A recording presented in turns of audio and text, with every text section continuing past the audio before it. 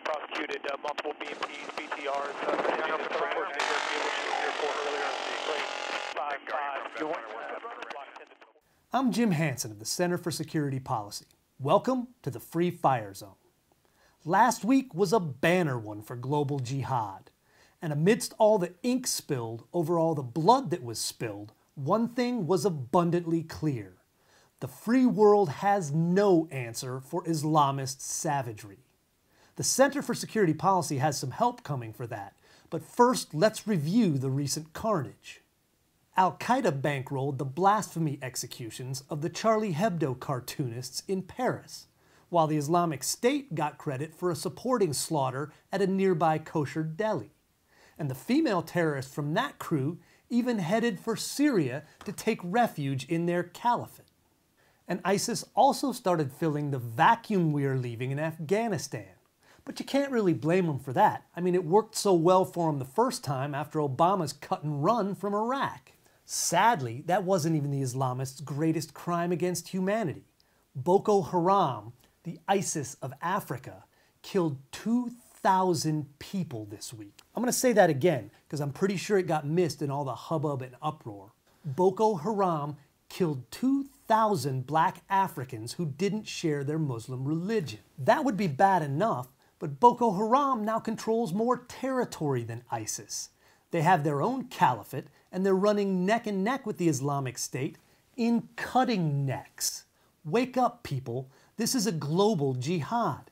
It doesn't matter what name they use or what flag they fly. They all have one common mission, submission, and their preferred method is killing infidels to encourage the others. Our feckless president couldn't even bring himself to join the rest of the free world marching to protest the murders of those cartoonists. Our policy regarding the multiple genocides perpetrated all across Africa by Islamists is... Seriously, I have no idea, and neither does he.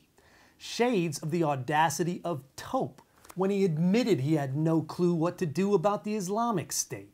We don't have a strategy yet. We can't roll tanks or drop paratroopers everywhere the jihadis are lopping heads off, but we can at least have the intestinal fortitude and moral clarity to call them out for what they are: Islamist extremists bent on subjugating the free world under an iron sandal. But apparently even calling them Islamic is too much for this craven administration. ISIL is not Islamic.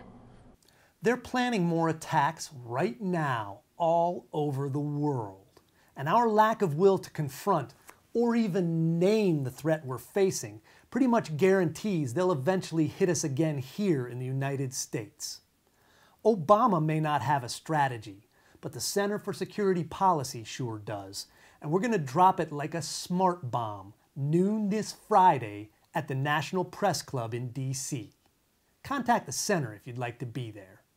I'm Jim Hansen, and you've been in the Free Fire Zone.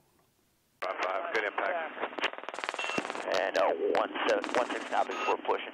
1, and your spot straight down 3 feet. There's 2, and 1 inches.